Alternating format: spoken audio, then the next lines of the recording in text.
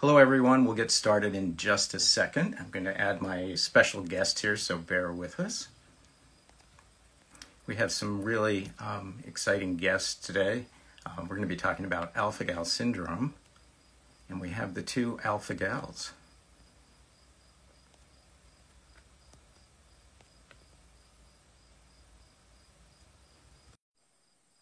And let's see if we can get them. Hey, Gary. There they are. Look at that. Well, welcome. We'll just give it another second while people are joining. We have a few technical glitches, which I think is not all that uncommon, right? I don't think it would be an Instagram Live if we didn't have at least a few technical problems. So we'll just, I'm ready getting some hearts and some waves. It's always great to see you guys have a big following. I know our Ask the Insider does as well. So hopefully we're going to have a lot of interactions today. All right, so let's go ahead and get started. It's 4 minutes after. Hello, everyone, and thank you for spending a piece of your Friday with us. This episode of Ask the Insider, we're going to welcome our two guests that you can see on the screen, Debbie and Candice, otherwise known as the two Alpha Gals. We're going to take a look inside of what it's like to actually have alpha-gal syndrome, and we'll talk about Debbie and Candice and what they've been doing not only for themselves, but also for the greater alpha-gal syndrome community to really help people live their best lives. I'm your host, otherwise known as the Insider today, Gary Falcetano. I'm a licensed PA for over 25 years. I have extensive background and experience in emergency medicine, disaster medicine, primary care, and also allergy and immunology. For the past 10 years, I've been the clinical affairs manager for allergy at Thermo Fisher Scientific. And in that role, I actually interact with allergists from around the world, including some that were instrumental in the initial identification and understanding of alpha-gal syndrome. So right from the beginning, I've been able to kind of speak with people who really identified and allowed so many people like Debbie and Candice to get answers to their symptoms that they've been suffering with. So as I said, I am joined today by the two Alpha Gals, Debbie and Candice. They're co-founders of Two Alpha Gals. They've been featured on the Today Show, on The Skim. They've discussed each of their journeys really on their road to getting their Alpha Gal diagnosis and then leading the best lives possible since the diagnosis. They also have a podcast called In the Tall Grass, as well as a website, a blog, multiple guides with tips to really living Alpha Gal safe. So Debbie and Candice, welcome. Great to see you guys again. Why don't we start out with just having you guys introduce yourself, kind of talk about who you are, kind of what your mission is, and then we'll get to your personal stories and your diagnosis stories in a little bit. Sure, that sounds great. Okay, thanks for having us today. We're really excited to be here. I'm Debbie Nichols. And this is Candice Mathis, and together we're two Alpha Gals. And after a long journey, which I know we'll talk about more later, Candice and I were diagnosed in 2018 and 2019. And just sort of seeing the lack of information that was available, we decided that we had to do something about it. So that's why we started Two Alpha Gals, to raise awareness of alpha-gal syndrome and also to try to help people navigate living with alpha-gal syndrome without having to sacrifice joy. And we live here in Southwest Virginia, for anyone that may not know that. Debbie and I were actually friends very briefly before my acute onset of what I now know as alpha-gal. So we became fast friends from one of our dear mutual friends, Chris Chittenden, actually invited her birthday lunch, and we bonded over me not including croutons on my salad at lunch. Because I have a wheat allergy. And I knew right away we were going to be friends. Yeah. That's great. I definitely want to hear more about that too. So yeah, we'll get back to your stories, but I think where we should start, right, especially for those people that really don't know what alpha-gal syndrome is, we should probably start there. And you know, we often see in the comments, you know, what is alpha-gal? How do I get it? You know, how do I get rid of it, right? Is there a cure? What are the symptoms? So I'll start, but you guys have really become, right, with all of your kind of, various activities and interviewing various guests, you guys have really become probably a lot, more expert on this disease syndrome than I would say a lot of primary care physicians and maybe even some allergists. So we'll definitely, I want to hear from you as we go along as well. So I'll start. So alpha-gal syndrome is primarily, but not exclusively, a food allergy, right? It's an allergy to red meat, or specifically mammalian meat, and it has some pretty interesting aspects to it that make it difficult to diagnose and actually difficult to live with. So one of the main differences between this food allergy and hate to say common, but kind of usual food allergies is the fact that it's most often delayed. So when you have the symptoms, it's typically 2, 3, 4, even 8 hours after actually ingesting or being exposed to those meat proteins. And again, we're talking about red meats, mammalian meats. So we're talking about beef, lamb, pork, and then everything else that you can possibly think of that people might eat that are mammals. So, as crazy as kangaroo meat or venison or, any mammal that people ingest can certainly be a cause of it. And then there's also byproducts, right? There's products that we make from mammals that also can contain alpha-gal and be an issue for some people with alpha-gal syndrome. So the other really unusual aspect of this food allergy is that people become sensitized to alpha-gal in an unusual way. So it's through a tick bite. And that tick is predominantly the Lone Star tick, especially in the Southeast where Debbie and Candice are. It has been transmitted by other ticks identified in the same family, in the Oxidase family of ticks, actually around the world. So alpha-gal has been found on every continent in the world except for Antarctica. And it's definitely becoming more and more prevalent. In the U.S., it started out as being a Southeast U.S. issue, right? And that's where we saw the predominant, and that's where we still see them in the majority of the cases. But we're seeing them as far north as the Northeast and the upper Midwest. We're seeing it as far west as California. And maybe not just ticks that transmit it. There's been reported cases in the literature of chiggers actually transmitting it as well, and also ticks that we don't really think of as ticks, as seed ticks. And I know one of you guys has a story about that as well. Yeah. So that's the basis of kind of alpha-gal syndrome. But there's so much more we could probably spend hours talking about. But let's kind of let me just cover maybe diagnosis. Before we get to diagnosis, because anything in medicine, we don't just do a test, right? We need to have a clinical history. We need to have suspicion. And as part of that history, we want to know about symptoms. So I'm going to ask you guys, because you guys are very knowledgeable on what your own personal symptoms were, but also what you're hearing as the most common symptoms. What do those look like? When should people suspect that they may have an alpha-gal syndrome or an alpha-gal sensitization? So, I mean, the symptoms can be very wide. Heard, from people. I know Debbie dealt with this for years, of strictly GI distress and issues. The GI variant to it. It's kind of ranging from hives all the way to joint pain, anaphylaxis. There is just kind of this wide brain fog. I mean, I feel like there's so many variations to the symptom, severity with people. Am I missing anything? I think those are the main ones. Yeah. Just that it looks so different from person to person, and it seems to imitate all different kinds of other conditions and diseases. Right. They used to call syphilis the great masquerader, but I think, it may be a good title for alpha-gal syndrome as well. I would agree. I don't know if you want us to get into any of this yet, but well, I was going to say there's some common symptoms, right? So typically with immediate food reactions, they're similar, right, with alpha-gals, and I think you mentioned some of them. So right. Hives, itching, especially itching at the site of a previous tick bite is another area that seems to be the most itchy spot on some people when they actually have an alpha-gal reaction. Right. But also the common symptoms that you think of for allergic reactions. So you can have, nasal congestion, you can have throat tightness, you can have, upper airway itching or feeling like it's closing, right? Those are all the symptoms we think about for anaphylaxis.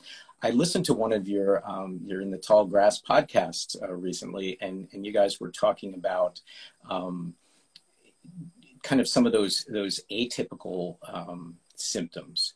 Right. So, and that you've both kind of experienced. And, I think the problem with the atypical ones, and, coming from allopathic medicine, we tend to be doubters, right?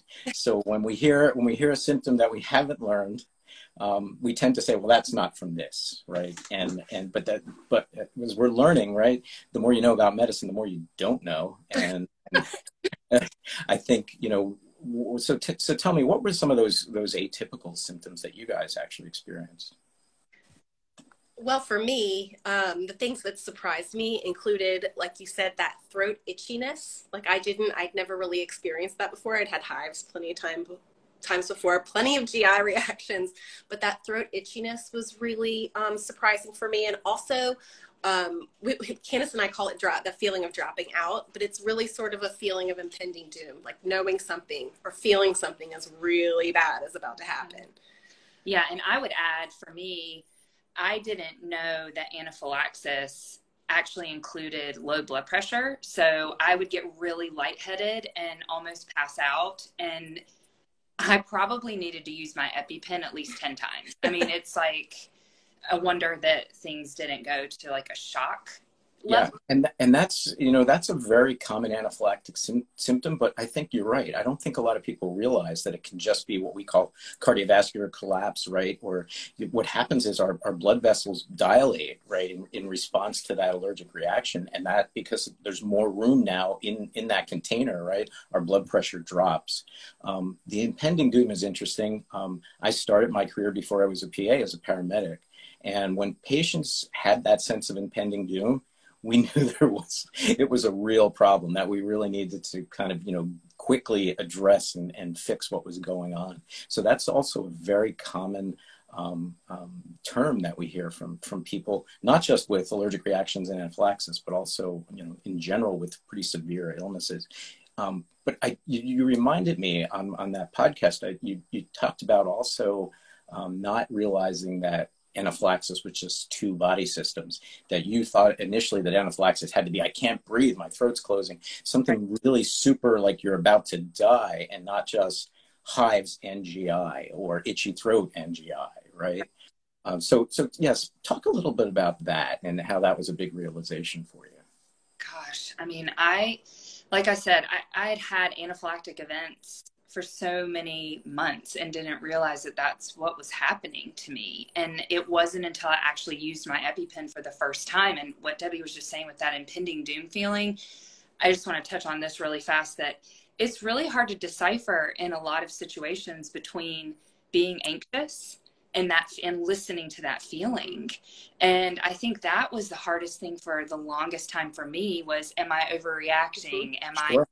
And it wasn't until I had an ER physician validate that for me, that I never had a physician tell me, why did you use your EpiPen? It was, why did you not use your EpiPen? So I think it took me a really long time to understand that. And I think that's why we're so passionate about being, raising awareness around that subject matter, because it's like we suffered, or at least I suffered unnecessarily for so long because I was scared to use my EpiPen. But now once I used it, I mean, my husband even got emotionally like upset when I used it the first time, because he was like, oh my gosh, this is what you've needed. And so I don't know if I just totally answered your question or not, but No, I think you did. And I think that's a really important, I don't think there's a more important concept to get through to people today, is that if you need the EpiPen, you should use it as soon as you need it, as quickly as possible.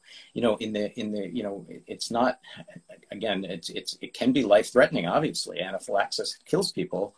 And in the documented cases of people, especially with food allergy, but also with insect sting allergy, the people that end up typically dying from their anaphylaxis are ones that waited too long for that initial epinephrine. Right. So, I think people are afraid of the epinephrine. It's been really dramatized in movies, with people jumping up, and doing, and really it's not something we need to be afraid of. And I think you did a great, you did a great job of explaining that. You've used it quite a few times, and you've never had any adverse effects other than improving your symptoms. No, and can I just add, it's great to hear you validating it as well, because we have spent so much time being dismissed by, some of the top medical professionals. You're fine. There's nothing wrong with you. All your tests come back. And so to hear you say that using the EpiPen or having that feeling of impending doom are really valid feelings, I just want to echo. I think it's so important for people to hear. Yeah. And, I think, you talked about we'll talk about your journeys in just a minute, but, certainly early on when it wasn't a known syndrome, it can sound a little like it's in your head, right? Having these symptoms that don't match, they're certainly not related to any recent ingestion or exposure. So, it doesn't fit that paradigm that the medical professionals are used to. Right. Sometimes it takes a little bit. Not everybody's a house, right? So I do want to get back though to the diagnosis, and then we'll talk to about your individual stories. So early on when this was identified, there was no diagnostic for it. We can do skin testing with meat extracts. It's not very good and it's not very reliable. One of the early researchers that really identified and was putting all the pieces together about alpha-gal syndrome actually put alpha-gal onto one of our immunocaps, the allergy blood test, specific IgE blood test, and it made it as a research in his laboratory. And that really was the beginning of us bringing the diagnostic alpha-gal before the FDA, which was finally cleared in 2000. I think you were both diagnosed, 2020. I think you were both diagnosed before 2020. Is that correct? Yes. Yes. So you were diagnosed with the research assay at the time. It wasn't an FDA cleared assay at the time, but now it's widely available for people in all the major laboratories. So let's unless you have anything to add around the diagnosis, let's go to your individual stories and kind of briefly talk about the struggles you had initially. Okay, so I'll start because I guess mine kind of starts. I don't know. So 2007, I was bitten by a seed tick. My husband and I were in Floyd, Virginia, and it was on my toe for probably 3 days. I was very largely pregnant. I thought it was a speck of dirt, so I had no. Tell us what a seed tick is. So, I guess it's just like the larva, right, of a tick. So it was tinier than a poppy seed. It literally looked like a speck of dirt. Mm-hmm. And so I ended up developing GI issues a month later. At the time, I didn't have a bullseye rash. I, had a doctor check it out, but they didn't really look for anything other than the bullseye rash at the time, or, talk about any other tick-borne diseases. So fast forward, things kind of, were up and down for years. I was diagnosed with a wheat allergy about a year after that bite, and I eliminated gluten. Things kind of improved, but I was always sensitive to beef and dairy, and I never really understood why, but I had GI issues. So in 2017, I think, or 18, I was actually rebitten by something. I still don't know what it was to this day.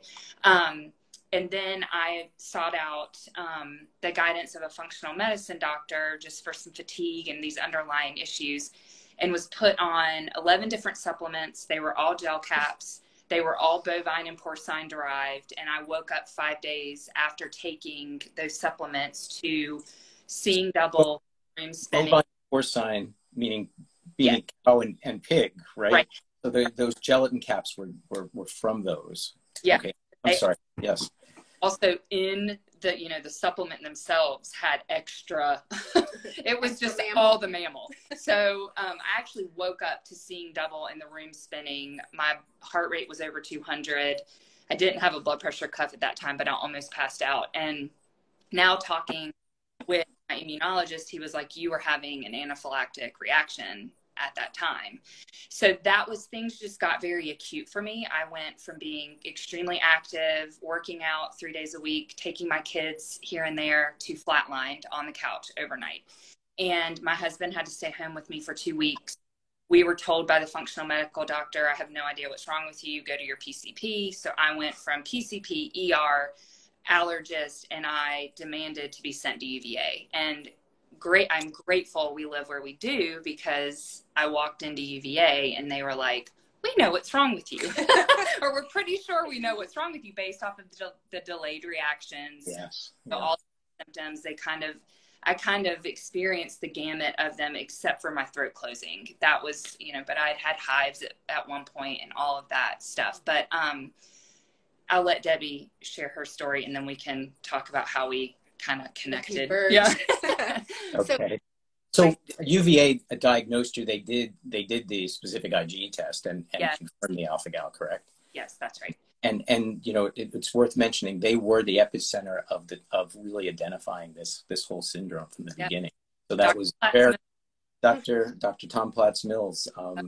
Amazing clinician, physician, and researcher. I work with him a lot, and I saw him. So he's an amazing physician. Yeah. Who has alpha-gal himself? Right. Yeah. So let's hear your story. Okay. So funny enough, it started around the same time as Candice, even though we were living in different parts of the state at that point. And it was just one of those things where I would have symptoms, whether it was GI issues, like severe GI issues, joint pain, brain fog, all of the things we've been talking about. And I would go to specialist after specialist, and everybody was telling me there was nothing wrong with me. And so around 2015, after I'd had a big steak dinner at a wedding, I did realize that there was a connection between red meat and my stomach problems, but I didn't take it as any more than that. And then after sort of watching Candice go through what she went through with the acute stage, we were still relatively new friends, and I didn't want to be like, hey, that sounds like what I have, I have that. And well, once she was diagnosed, I went and insisted on being tested, and my test came back positive. So a couple months after that was when I had an anaphylactic reaction on board a cruise ship, and the medical staff there didn't believe that I was having an allergic reaction to male meat that I hadn't ingested, and which was so entirely upsetting. And when I got off the ship, I don't even think we'd left the port yet, I was like, Candice, we have to do something about this to raise awareness so that other people don't have to go through what we're going through, or at least we can try to help people shorten the time between the point that they're suffering to the point that they get some relief. So that's amazing. So that was really the impetus to starting 2 alpha-gals. And to your point, I mean, hopefully it's better now, but a study that was done in 2017 showed that 80% of people diagnosed with alpha-gal syndrome took an average of 7 years to get that diagnosis, which I'm hoping with the greater awareness, and you guys have certainly played into that. Hopefully we have too as well with Allergy Insider, but hopefully we're really shortening that time to getting the correct diagnosis. We could speak for hours, but there's so much stuff I want to talk to you about, but I really want to get to kind of I think you've alluded to being empowered patients, and we have an ongoing partnership this year with Zestful, where we launched, the hashtag Empowered Patient series, and we have a recent article that features the two of you that focuses, it's easy for me to say, focuses on living your best life, right? And through really embracing, and I love these 3 pillars that you guys talk about, survive, reinvention, and resilience. Is that correct? That's right. Yeah. Enjoy. Tell me a little bit about that, and also about the resources that you have to help people do just that: survive, reinvent, and have resilience.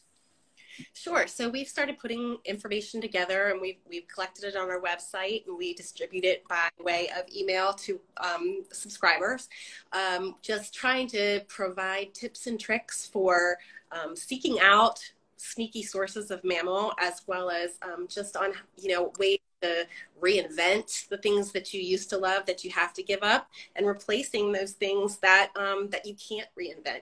Not all of us want to eat the veggie bacon fake stuff, or, you know, so we find new things to enjoy. And the longer that we're at that, the longer that we're practicing that, we're finding we're getting more and more resilient. We're coming back just stronger than we were before, you know, and just being able to find joy in more things, you know, since our diagnosis.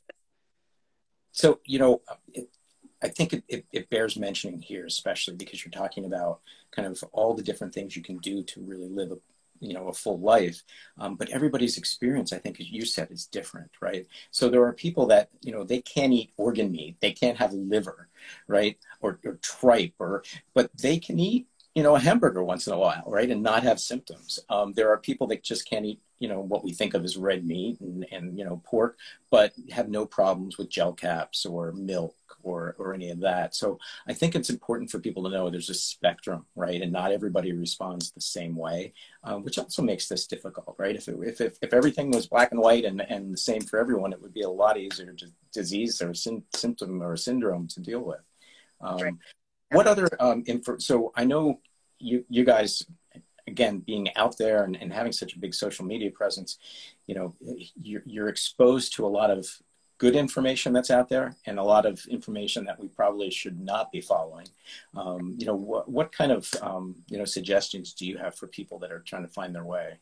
Well, I would say that you just hit on a, you know, really important piece of this is that everyone is different. So we've seen in some of the larger Facebook groups just a lot of inaccurate information or just very opinionated information based off of a personal experience. And it just might not be the case for every person. So, you know, based off of my experience of being on the severe side, we tend to speak to the severe, you know, realm of things. So I would just say be cautious of just going to Facebook for information. We really love alphagalinformation.org. Sharon, who created that, worked directly with Dr. Scott Commons, and it is, we call it the encyclopedia for alpha-gal syndrome. And if you need any research, you know, documentation, it is all there. It's an amazing, amazing resource. So I would say that would be kind of our top one. Yeah, I agree. Yeah. It's so important to really vet, you know, with the onset of so much information, it's very difficult for patients, you know, without extensive medical training to figure out what's, you know, what's accurate, what's not, what's really out there. So, you know, I definitely appreciate that. Other sources are obviously our Allergy Insider website, which has a lot of information on alpha-gal, but certainly not as much as alphagalinformation.org, which is, you know, solely dedicated to that information. So it looks like we're coming up on our 30-minute mark. We don't want to go too much over that, but I do want to ask you, you know, there's so much need for awareness, and I certainly appreciate everything you guys are doing to really bring alpha-gal syndrome into the public knowledge. It was great that you guys were on the Today Show. You know, even if it's a small segment, I mean, if we think about that reach, it gets people to really look for other sources. So I definitely appreciate that. It's been a pleasure having you guys today, but I'd love to give you a chance to kind of close out with any parting thoughts or words that you may want to share. Sure. I think the one thing that comes to my mind is just have self-compassion for yourself in this journey. Give yourself grace and patience. Healing is possible. It may just take a little while, and, you know, start with a food journal. Really tap into yourself, because you are your best advocate and you know your body better than anyone. You know, reach out to us anytime. We're happy to help. If people have questions about more details, you know, of products or sneaky sources, any of that stuff. So we're always happy to help. Yeah, and I would add to that, just, you know, the outdoors can be a really healing place. And we hear so many people talking about not wanting to go outdoors once they have alpha-gal, afraid of another tick bite. And so one thing we say often is to don't live in fear, but live aware. So continue to go outside and enjoy that time with nature, but just find a way to do it in alpha safe way. You know, wear your protective gear and proper repellent, incorporate tick checks. Yeah. Anything else? Well, Absolutely. And one more thing, because I think we touched on it initially, but I want to come back around, right? And that's having that support system, right? And having people that help you stay empowered. I know I've listened to some of your other things that, talk about how to eat in a restaurant. We don't have time to talk about that tonight, today. But I think it's so important, right, to address that, but also address the mental health side of things. And I mean, maybe just talk for a minute. Maybe people will stay with us.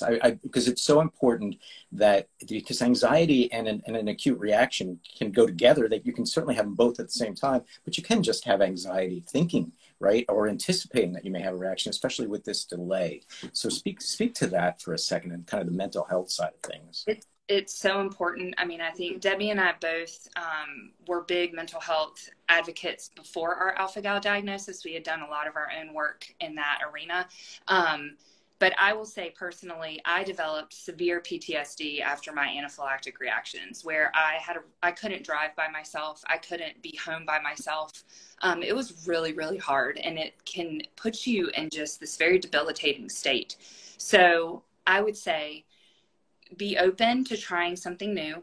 Debbie, brought tapping. She's like, try tapping. It's like a anxiety relief,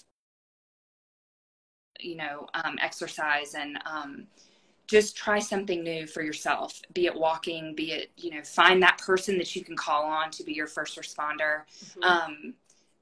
I can't say enough about mental health. I think we could talk for a whole nother hour about the importance of mental health with this. And I would just add to that, another way that we found to really reduce that anxiety, especially when you're approaching a reaction, right? If you get that sense of impending doom or something like that, is to be prepared for it. Candice and I have been doing this for a while, but we're not out of the weeds. We still occasionally react to something, and we know that we have our steps in place, our plan in place. We have our support system in place. So the people that we know are going to help us through that they're made aware of the plan. And it really reduces that anxiety when you enter into a reaction, because it's really when, not if. It will often happen. That's a fantastic, call out. I think, having an allergy action plan, right? Mm-hmm. Not just the medical side, but also the people that will help support you through that, especially if there's an anxiety component. And you may need epinephrine, but you also need someone to kind of keep you together, right? So I definitely appreciate that from you. So again, this has been great. I think we need to do another one of these and get into some of these other areas, because there's so many important areas. But what I do want to say to our audience is if you don't already, please follow us on Allergy Insider, 2 Alpha Gals, both on Instagram. Like and comment, share this video, help us spread awareness. And don't forget to check out the most recent Empowered Patient article. We've done this whole series, and our most recent one features these 2 wonderful ladies. So, and you'll get even more information on this syndrome. So, thank you again, and I want to thank everybody out, in the audience, and we'll see you next time. Yeah. Thank you. Bye. Bye bye.